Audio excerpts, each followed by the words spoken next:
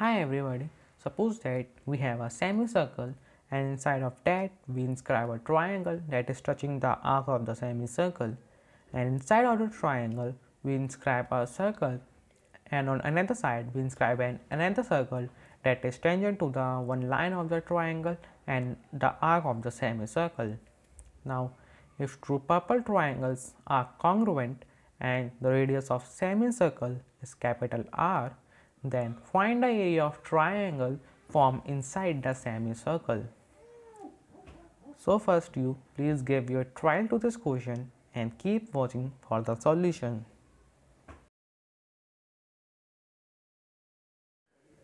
Now for solving this, we need to prove many results that I do many times in my videos. So one of them is, if we have a circle and inside of that we have another circle that is touching the arc of the bigger circle, let this O be the center of the bigger circle and this be the center of our smaller circle, and draw this tangential line where all these smaller and bigger circles are tangent.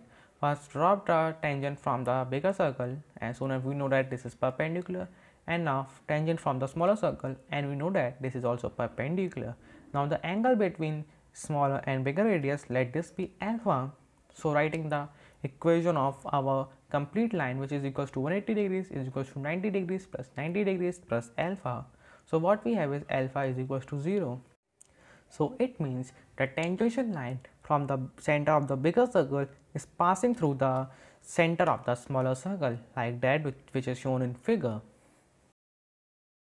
Now we need to prove one more theorem, which is, suppose that we have a semicircle and we draw a triangle from the base of the semicircle to the arc of the semicircle, and whenever these two lines of triangle meet at the arc, this always makes an angle of 90 degrees.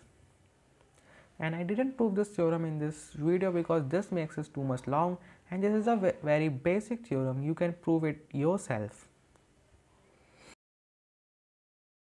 Now here is our given figure. Let this be the center of semicircle and this be the center of smaller circle.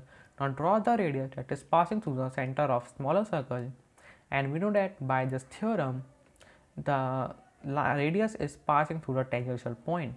And one more thing that we need to know is, where it intersects the line of triangle, at this point the radius is perpendicular, and this is exactly passing through the tangential point of smaller circle and the line of triangle.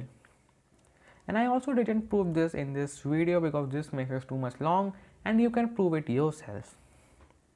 Now we move on. So this orange line is 2r because our radius of smaller circle is r, and this green line is capital R minus 2 small times small r because our radius of semicircle is capital R. So our this angle is also equals to 90 degrees by our theorem. Now let this be the center of our this smaller circle. Now drop the tangential points. We know that they are perpendiculars. Let the radius of smaller circle be r. So this is also r and this is also r here by our theorem. Now drop the another tangential point line, and this is also perpendicular, and let this side be alpha. So this side is also equals to alpha. Now looking in this blue triangle and the square triangle, these both triangles are similar because one of the angle is of 90 degrees and one of the angle are common here. So let this side be x and this side is also equals to x. Now writing the equation of inequality, so we have 2 times capital R divided by capital R is equals to r plus alpha divided by green line, and green line is r minus 2r. So we have this.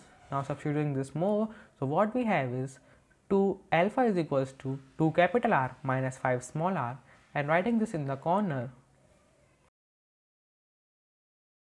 Now using the Pythagoras theorem in our blue triangle, so what we have is r square is equals to x square plus green line, again this is r minus 2r square.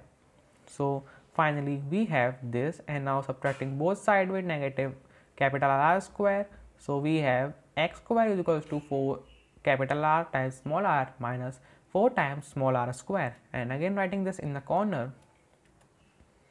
Now by our this theorem that we proved already, we can say x plus x minus small r is equal to r plus r minus alpha. So what we have is this, and now using this equation alpha is equals to 2r minus 5r, we have this. So finally we have x is equals to 3r, and again writing this in the corner, and using our this equation, which is 4 times capital R times small r minus 4 times small r square is equals to x square, and putting the value of x is equals to 3r. So what we have is this, and finally we have 4 times capital R times small r is equals to 13 times small r square, and dividing both sides with small r, so we have 4 times r is equals to 13 times small r, and again writing this in the corner. Now we know that area of triangle, it is right angle triangle, so this is equals to 1 over 2 times base times altitude, and the base is here is equals to 2x, so 2 times 3 times 4r divided by 13, which is equals to 24r divided by 13, and the altitude, which is equals to r plus 2r times 5r, which is equals to 2r minus 4 times 4r divided by 13, so it is equals to 10r divided by 13. So putting the values, we have this. So finally what we have is area of triangle is equals to 120r square divided by 13 square, and that is our correct answer.